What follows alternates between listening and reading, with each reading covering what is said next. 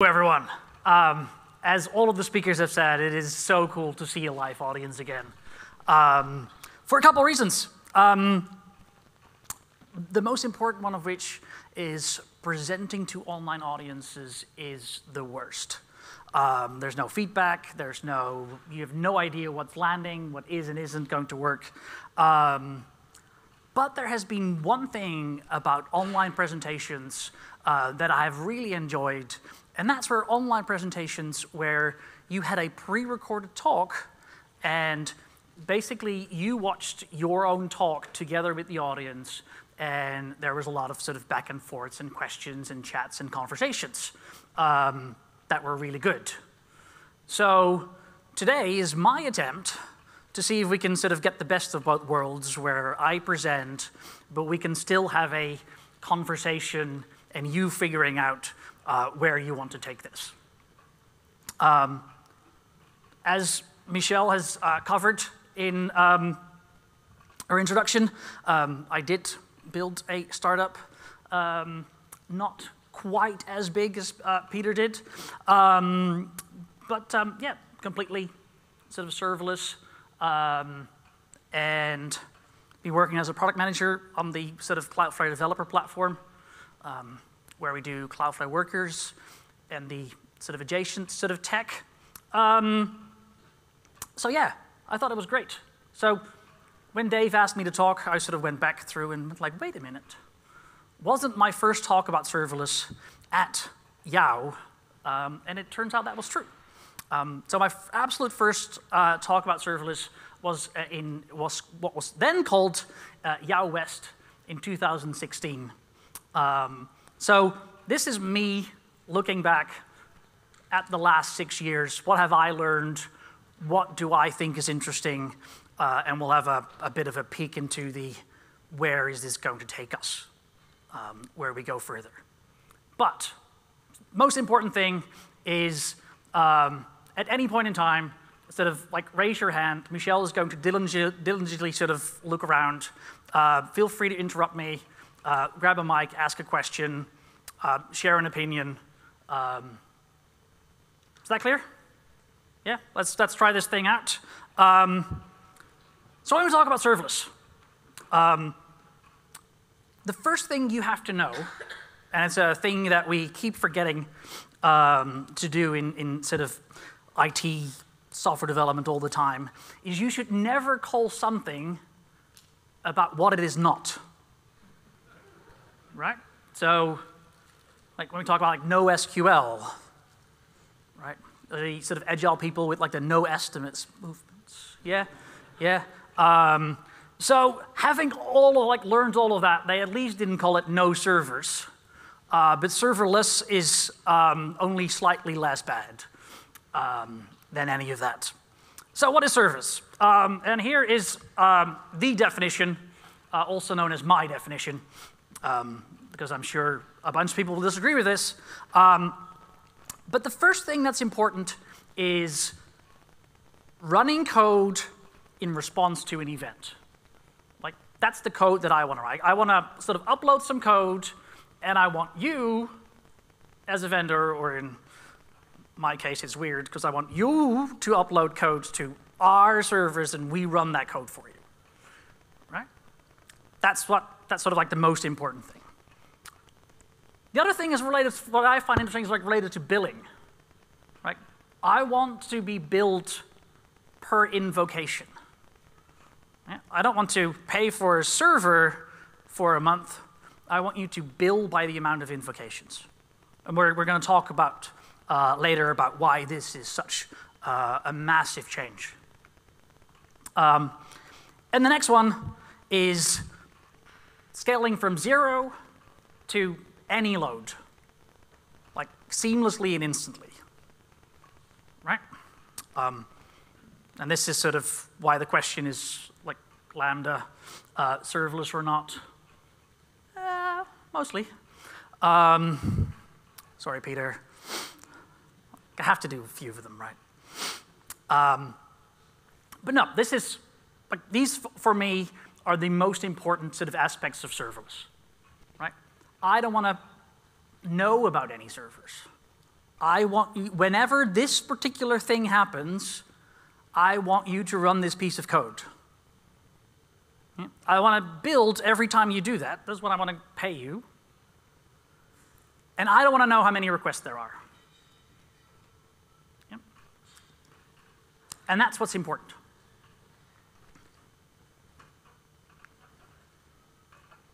So, when we talk about serverless, like what does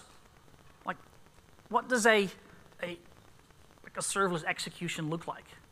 And it turns out, after you've written a few tens of these, they all follow the same pattern. Right? Remember, we are running code in response to an event. Right? So first we have to like parse and sort of validate the event.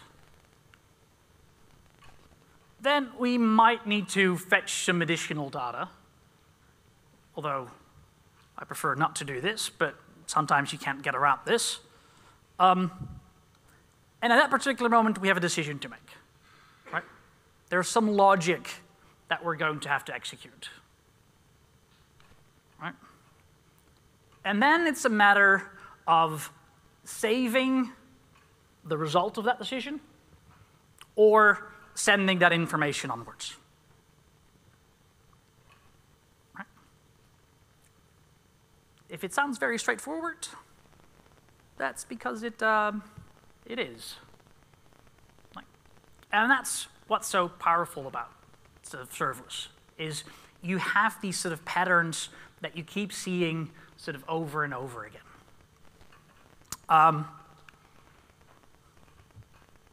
Now, has anyone heard of the term like FaaS, like functions as a service? Yeah?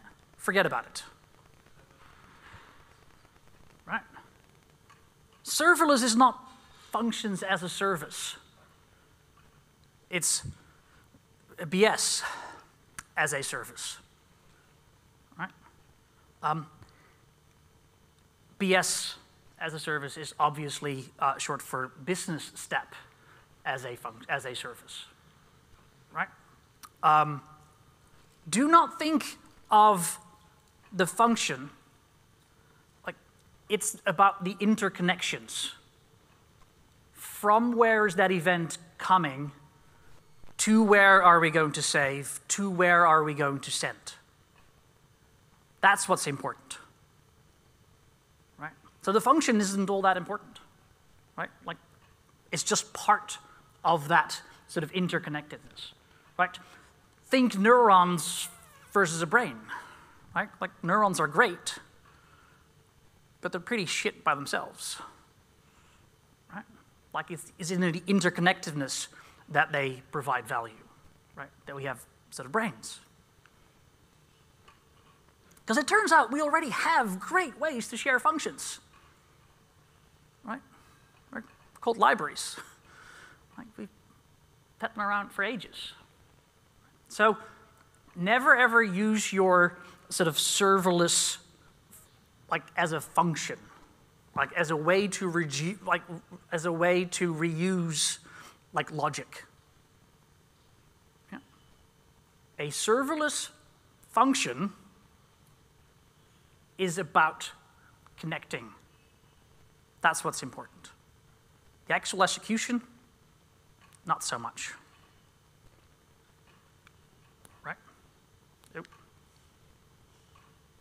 So before we sort of do that,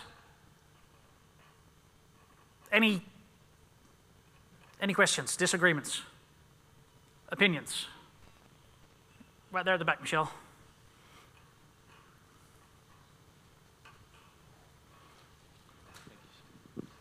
Hey, I guess where does the principle of having stuff that's loosely coupled come into that, where you wouldn't necessarily want to be thinking about those like external systems or dependencies?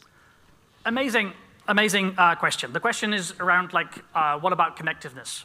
And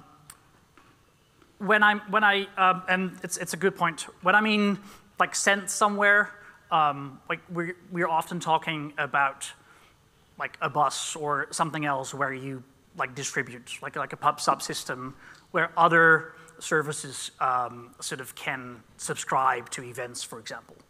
And we're going to talk about that sort of like a little bit later. Yeah, like it might not be sort of like your one-to-one connections that you're sort of very much sort of focused on, right? So you're correct. When you're sending events, they may be towards a pub/sub sort of system, right? But you still have to, it's still about that interconnectedness, right? Where you go, like, I'm going to now send this thing to the bus so other services can see that event. Yeah, great question. Anything else before we move on? Yeah, Michelle, right? Awesome. This is going way better than I thought. You're a great audience. Erwin, so are we starting off by saying serverless and segregating that from a Lambda? Is that what you're saying, sort of neuron versus brain? Lambda being the neuron, the brain being serverless as a design principle? Is that where we're starting with? Yeah, first of all, I'm obliged to point out that Lambda is just one way to run serverless. There happen to be many, many, many others. Cloudflare workers being one of them. But like there's multiple, right? Like let's not pretend that like these are the only two sort of things in town. It's Lambdas, it's Google Cloud Function, and Azure has functions, and there's lots of functions. But if you look at the Lambda, what I'm saying is like the Lambda is not just the code inside, like it's the configuration of the event that comes in and like what you're doing, where you're sending the event or where you're saving sort of things, right? So my point is it's not just a function, it's also its sort of configuration into the broader ecosystem. Yeah. Does that? All right. So now that we sort of have a little bit of a shared understanding of sort of where it's at, let's have a sort of think about what are some of the implications of this when you start to write applications, right? And that's sort of a bit different. So I'm not talking about serverless in to do one sort of thing on the side. This is a, what does it look like if you start to develop an application like serverless first, right? Like just what, as sort of Peter was saying, is exactly what I have been doing, where he talked about the first look, is there any service, any existing service that does this? Then we're going to do it sort of serverless, and if anything else fails, we may do a container, right? And I had, like, in my startup, there was one container. Like, there was one function that was run as a container, and I couldn't get it to run on a serverless sort of way. But let's start out. Because if you're starting to use sort of these principles of serverless first, what you're going to end up is an event-driven architecture, right? And an event might just be an HTTP request coming in. But after that, you are very much into that sort of event-driven sort of architectures. Yeah, it becomes very natural. And that has many, many, many benefits. First of all, it becomes very sort of easy to make really small modules that do one thing. Right? If you look back into the sort of anatomy of the serverless execution, it's about doing one thing and one thing well. Right? So you get these really small services. People call them nano services. I'm not sure I entirely agree with that yet, but it doesn't really matter. When I talk about like a typical size of a serverless function in most of my code base, and I'd love to get your opinion on this, sort of Peter, it's probably about 100. Like on average, probably like 100 lines of code, right? Is that sort of similar, 50, 250. They're really small. And they're really clear in what they're doing. Right? They're parsing the event. They're applying logic, and then they're saving or sending this somewhere. And that's what you get, right? You get really small, very easily composable functions. It makes for an extremely robust architecture because the way you reuse things is, well, the same event happens. And so that particular flow is now used for sort of everything. So it's really easy to grow an application in this particular way. Yeah. One of the fun things is my startup, Blink, got acquired a little over a year and a half ago, and it still runs. There's still customers using it. And it still works. Right? I haven't looked at it for about a year now. Right? I have not looked at the code that runs my startup for a year. Right? But I have customers who use this to deploy their production environments. Right? So if it doesn't work, I have people calling me pretty darn quickly. It runs. Right? Haven't logged in. I don't know how many people are using it. I don't know how many deploys I do a day. It's irrelevant.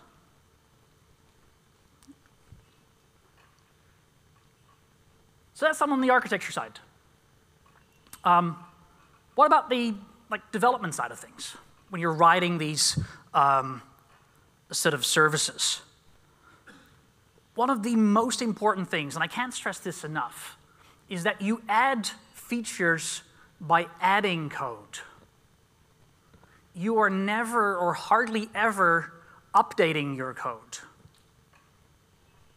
Right? If I want something to happen when a particular event happens, I don't go into the thing that produces the event and now also call this other thing. I'll just subscribe to that particular event and then do my thing. Right? So I add features by adding code. I'd hardly ever need to change existing code to add a feature.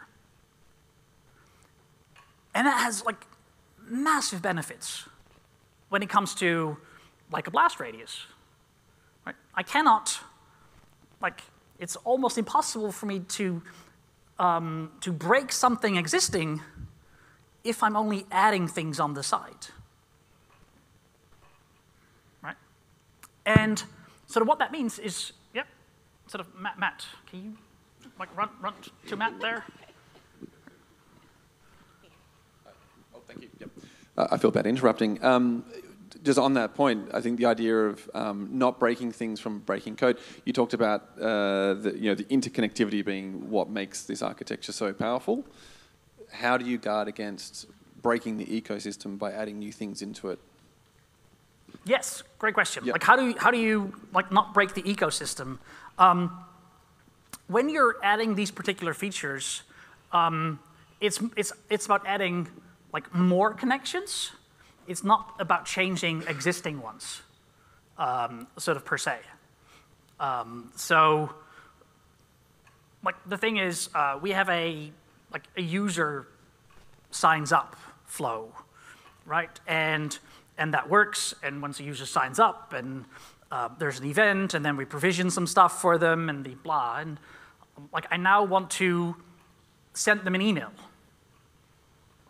It's the same event, a user has sort of signed up, and I now go into my flow that calls some emailing thing to send out that email, right? So it's about adding connections, not so much about changing existing ones.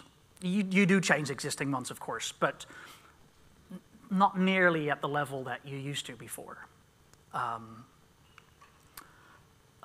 So yeah, and because we have these like tiny things, what I often find myself doing is like either I have use for the entire thing or I do not anymore, right? So even when I'm updating functionality, I am likely to add the replacement, make sure that it works, and then switch over. Right? So even when we're updating code, I usually find myself first adding and then replacing the existing way.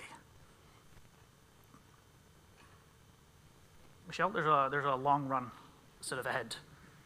White shirt in the middle there. So yeah, very different way of thinking about changing software. So probably a question around testing then. So if you were to really replace your first, let's say your first point. Oh, yeah, no, go ahead. Ask your question. So it's probably like if you are replacing code instead of updating it, then how do you ensure that you test all the connectivity? Let's say if you have 10 connections, then down the line, how do you test to make sure that it all still works? How do I test? Yep. Yeah, cool, awesome. Like, how do you test this? Which is a great thing. So the first thing is rejoice. I'm like, we can stop writing unit tests. And this may be the first thing Peter and I disagree on, because he talked about having unit tests. Funnily enough, so when I talk about testing like a lot of these sort of services, I don't actually write unit tests, right? Because they are relatively simple, but also what I'll do is I can sort of test them manually with events, either from a production or just an event comes in and do they perform the function at the outside. Yeah. So I've never written a unit test for a serverless function as a whole. Right. I've written unit tests for logic, something that I would pack up in a library and then import. But it's almost impossible to write unit tests for serverless executions because a large part of what makes them work is that interconnectivity. This brings us to the second testing point, which is, and this is why you should go test in production instead. Right? And this always gets sort of the, like a lot of people very, very nervous. Right? Because for a long time, testing in production meant that we'll check it in production and our users will find the bugs and then we'll fix them. Right? And that's not what we do here. Remember that we were talking about like adding functionality. Yeah. A lot of the things I've been doing when writing these applications is making sure it was possible to run multiple versions of the same sort of function in production. And depending on which sort of customer or which project you were on, you would code to a particular version, or this feature that was under development would be enabled for you, yes or no. Right?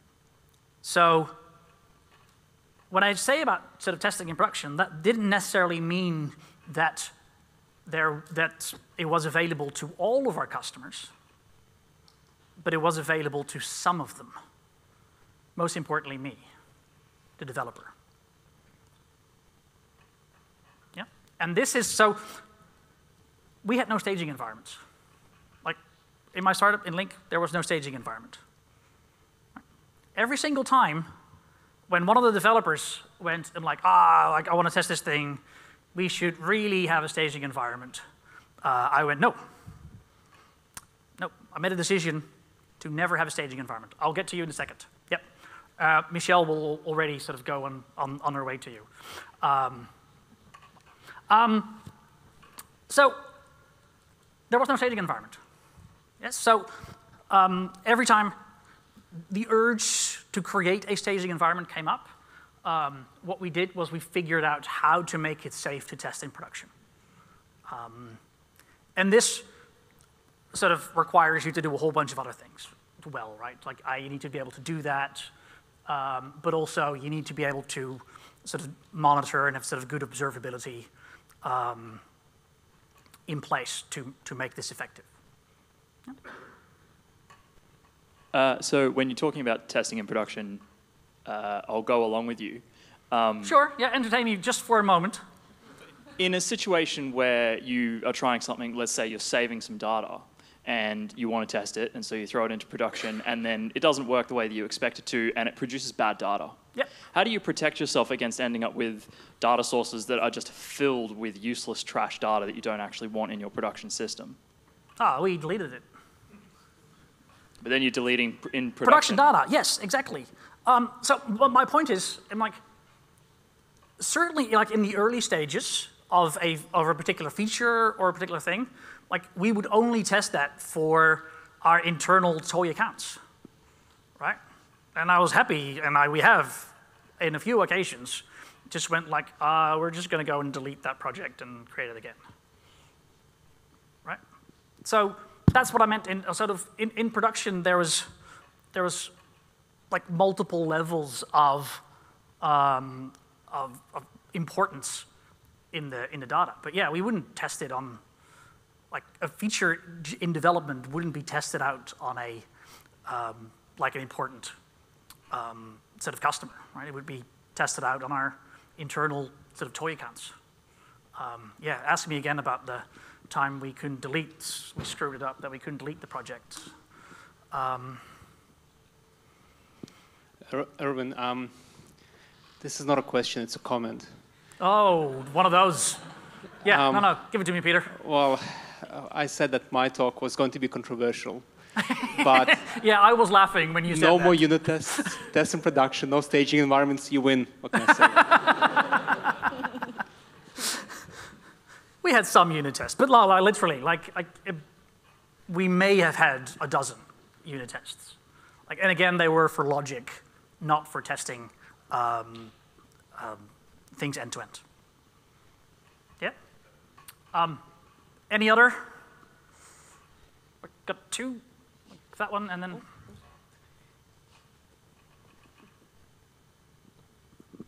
So to clarify, are you using tenants effectively as environments? So you can isolate particular changes to a tenant, guess a customer in this case, and if you don't like it, you've only destroyed a small part of your world? Yeah. So, depending, sometimes it was tenants, sometimes it was a lower, depending on sort of like what we're looking at. But yes, effectively, we definitely had tenants where if it screwed up, like that was too bad. Yeah, yeah. Have you got any more dot points? Do I have any more dot points in the testing screen? Like I feel like no. These are the two big ones. I figured we had enough discussion sort of after these two. we're never moving on from this. So is that the first time you run decent tests is in production? There's no like integration testing or contract testing, like. So is what we see what we get here. So I would do local testing. But it would go from testing it locally on my machine to production, sort of straight away. Yeah. Yeah, it did for me too. This was the blah, blah. Yeah, local testing, production straight away. Doesn't this introduce a problem if there's some flaw in the logic to direct to certain customers? Like if your feature toggle or customer choosing code? Yeah. So this is a great question. Like, what happens if there's a bug in your like feature toggling, which is like hasn't happened, right? Like, but also very much for us that was about as like sort of simple and straightforward as we kept it. It was literally we started out with just hard coded. If it's this particular sort of customer ID, this particular product ID, then go do this thing, otherwise do the rest. And it got a little bit more involved sort of as time sort of grew. But it's a thing, it's a general problem with any sort of feature flagging, feature toggling that you have is like, where does it end up? And again, because all of our, like your functions in themselves are so small, it makes it really easy to reason about them. So yeah, but great question. Yep. Do we think we can move on? No, almost. It's okay, we've got plenty of time. Like I was worried that like I was going to have to ramble for 45 minutes. It's loving this. So I'm curious whether you have anything else in your process which gets another brain involved. So, code review or something like that. Or is it literally just one person on their machine, they make their change, they feel confident, and they push it? So the question is about like the process. So for us, there wasn't. Would I recommend that approach for sort of everyone? Probably not, right? So we're a startup, like we were generally aware of sort of what was going on. There's a handful of people involved. So in that particular case, it was fine. And again, a lot of that was because like the safety involved sort of with it, right? Because it was that, like if it breaks, like I'm going to break like my toy project. Okay? We all had our sort of individual toy projects that were used to test different things. So I would break mine, and I had to sort of go and fix mine. But yeah, because of the blast radius was so incredibly small, we never felt the need to like introduce more steps in between. If I was going to do this for like larger things, maybe, but maybe not. Like I don't have any good answers for that, unfortunately. But I would, and again, if there's one thing to take away, like we specifically designed it to not have all of these things, and only start to do these things unless they were absolutely, completely necessary. Yeah, and we never got to the point where it was necessary to introduce that sort of that other pair of eyes for a particular feature. Yeah? All right. It's great that you're giving Michelle the workout that she oh, did you find someone for the question? Ah, there we go. Oh, shit. Let's move on to the... So this is all great for programming in the small. I mean, the product you built was fairly simple, I mean, relative to commercial products in the market. And the things that Cloudflare does in large are fairly small and well contained. And I think what your practices are great hygiene for people building small teams and focusing on these things, which is always a good idea. But I think unless you can demonstrate that these techniques have been applied at scale, I would be concerned about some of the remarks. So, they are, like, and again, like this is, first of all, let me, like this is only half joking, but it's not entirely. When we talk about sort of like large, so just to sort of go back to Cloudflare, almost all of our new products are built on top of sort of Cloudflare Workers, like our development platform, where they do have unit tests. They do test in production, and they do actually have sort of staging environments. Like we're still talking about like a very sizable portion of the internet that sort of goes through. So to call that like a small thing is not entirely correct. There's a good sort of 40 million requests a second going through there. Oh yeah, no, link was a small thing. Yeah, My point more is, and sort of like the thing to take away is like, sort of push these things out until they become necessary, right? Can we do what we do in sort of Cloudflare if we didn't have a staging environment? Probably not. Maybe not, but we decided to sort of, obviously there's a million of them in the company for all kinds of different things. But yeah, don't start with all of these. Bring these things in as you're running into issues. So when something gets too entangled or too large and you realize, oh, hold on, we should have more testing, we shouldn't put everything straight into production, but now we don't have the time to go back and do all of this because it's like a mammoth task. How do you implement that once you've already gotten so far? So my experience hasn't been binary in this, right? Where we never had an issue and then we had an unsurmountable issue. Like it was this sort of like ramping up sort of curve that where you're sort of like you're stretching the boundaries and you're like like this really doesn't doesn't start to work. So it was never a cliff.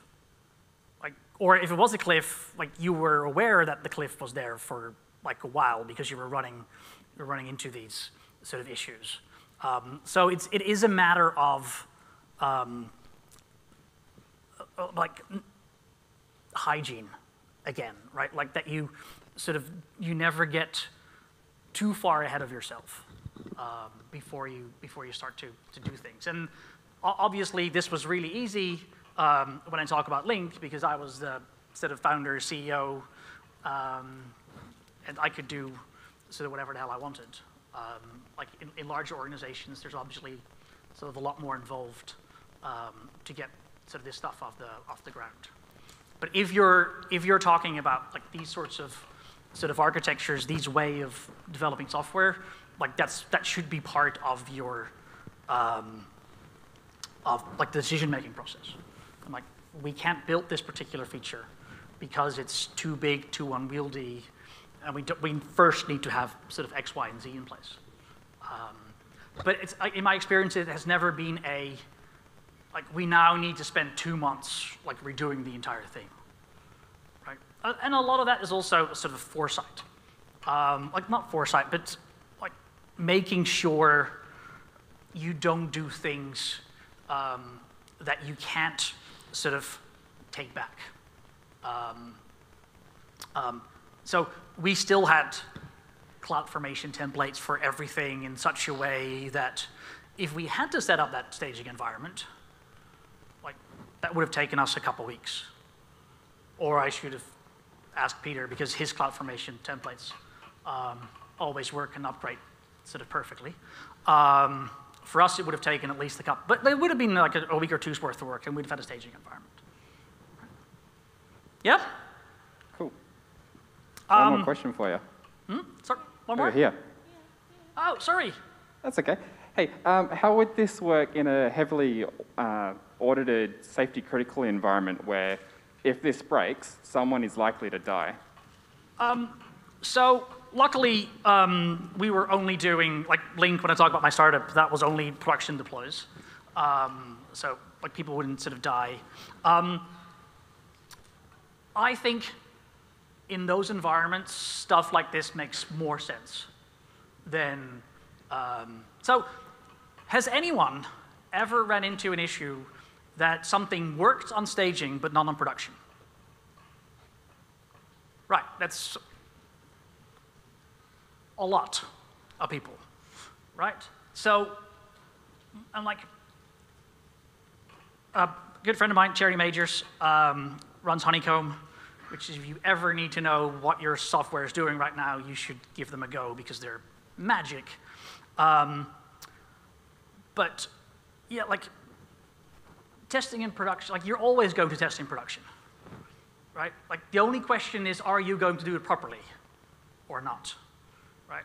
So this sort of staged rollout into an actual production environment, like that's, so if you're sort of life critical things, you want to have proper testing in production even more than you do when it's about deploying applications to the internet.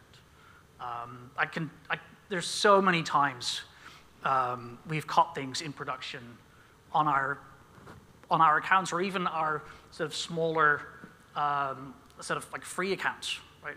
We sort of roll it out to ours, and if that works, we roll it out to our free users, and if that works, we roll it out to our paid users. Like we caught things in all stages. And so yeah, it's even more important in those environments.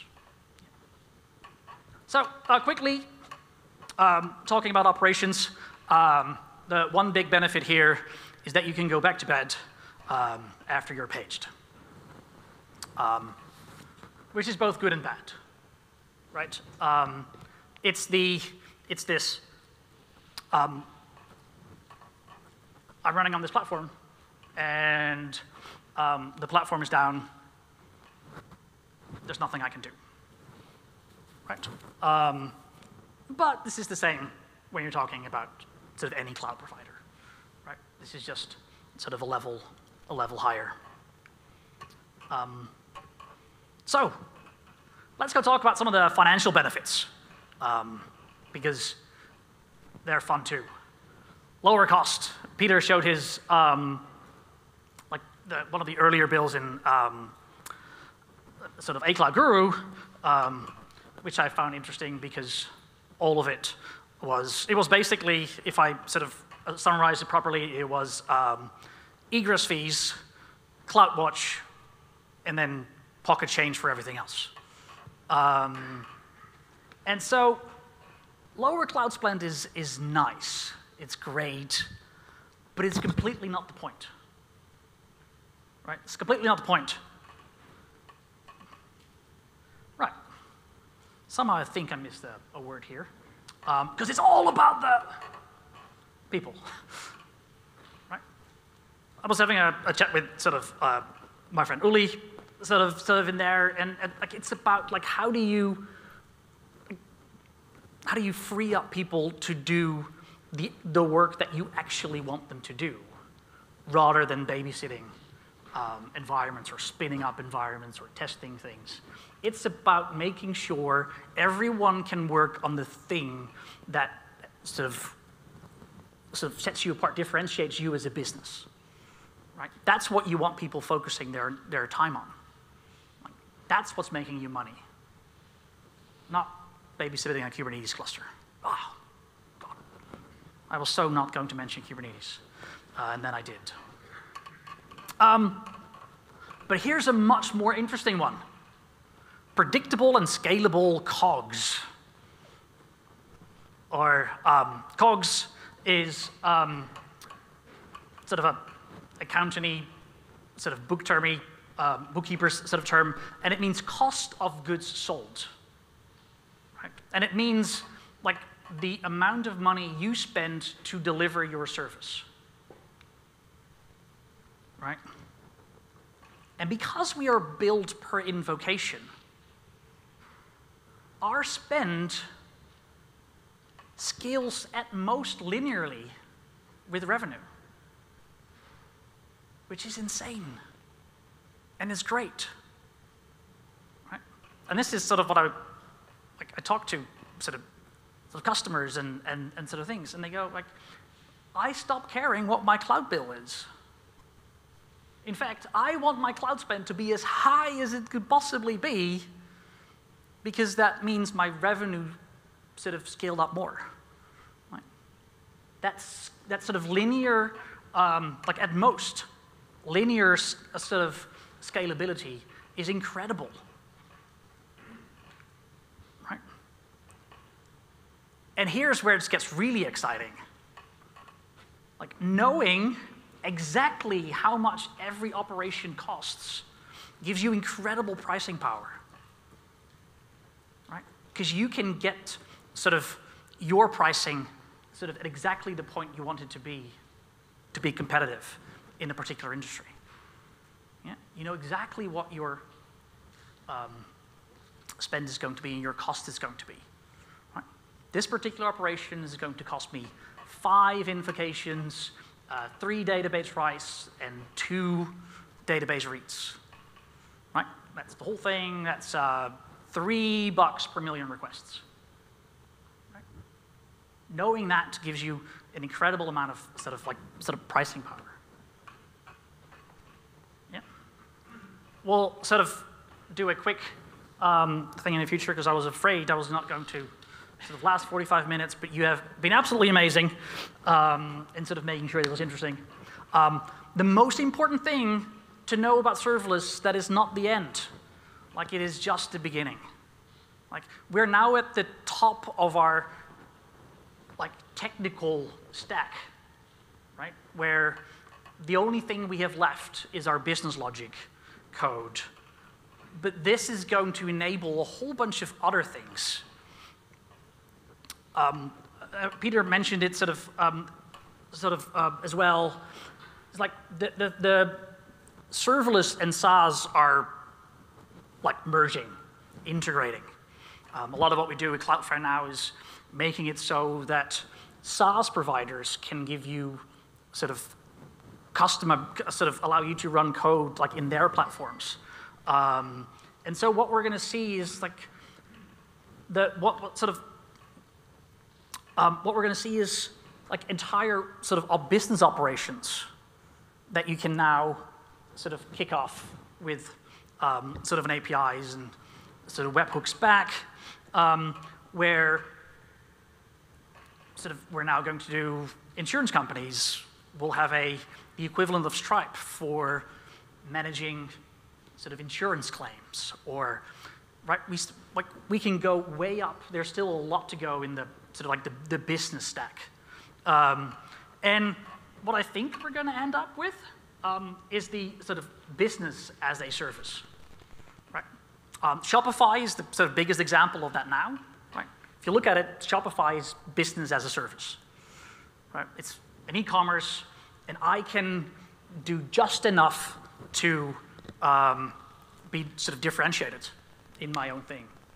And I think we're going to see more and more of those where someone will have the template for a particular business where you add just the sort of bit of configuration and sort of differentiation that you want for that particular sort of type of business.